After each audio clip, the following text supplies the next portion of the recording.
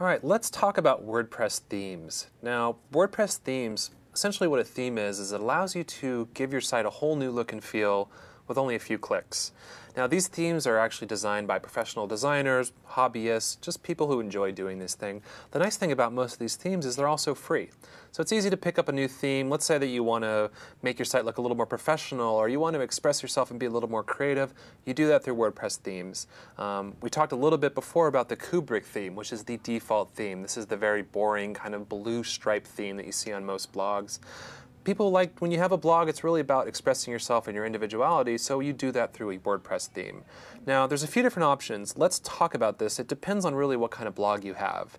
If you're using a self-hosted blog, meaning you've installed it on your own server, you actually can go out to what they call the theme directory. Let's take a look at that really quick. If you go and you Google just WordPress themes, you'll see this is the first result. Now, these are a free theme directory. There's 1,200 themes in here, which is obviously a lot. You can look, they sort them by most popular. They give you some indication of what's new. You can also search. So maybe I want to type in blue because I'm interested in a blue theme.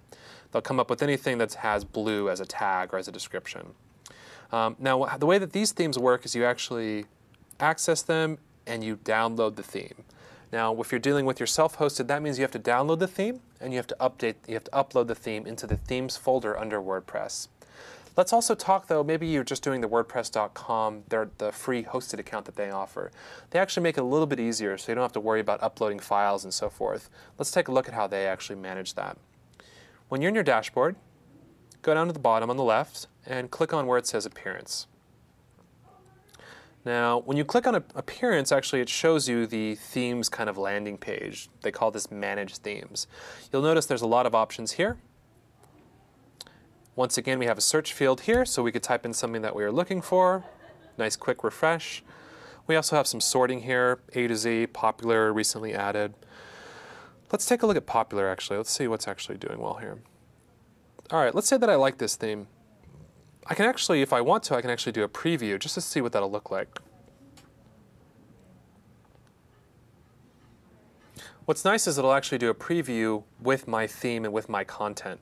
So notice we have that custom header that I put in here. Talks about this, all the about information, and the post that I have in here as well.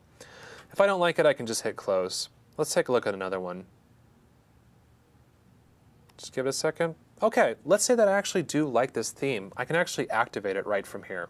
And you do that in the very top right corner where my mouse is. You click on Activate, and that's it. The theme is actually live on your site. If you go to view it, you can see it right there.